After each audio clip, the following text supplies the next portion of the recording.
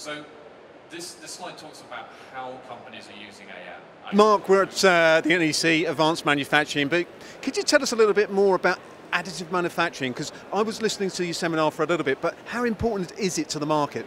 Oh, I think it's increasingly important now. We're starting to see it become a mainstream production process rather than something that's just been used for prototyping and tooling. So that transition is really underway. We're seeing major companies now really committing to investment in facilities for manufacturing series production parts. So it's a real shift happening in the market right now. And how many solutions do Renishaw offer to the market?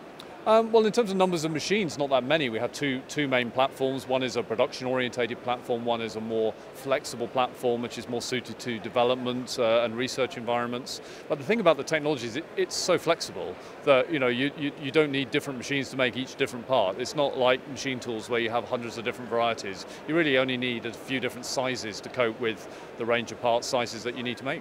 And what typical sectors are you seeing investing in additive manufacturing? Where is that at the moment? Well, the obvious ones are medical and aerospace. They've been leading the charge for many years now, and they're pretty mature. We have our own medical business making dental implants and cranial maxillofacial implants, for example. So that's a well-established business. And of course, the aerospace sector, jet engines, aerostructures, and so on are all now really looking at additive as a mainstream process.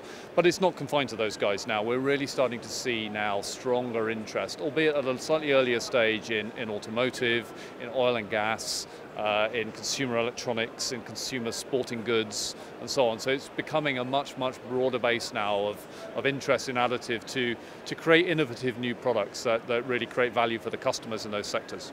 And for those engineers that obviously don't catch up with you at shows, how can they reach you? Can they have live demos of products, or how does that work with Renishaw? Absolutely. Well, we have a number of facilities here in the UK, so companies are very welcome to come and come to our showrooms in Gloucestershire and in Stone and Staffordshire for additive.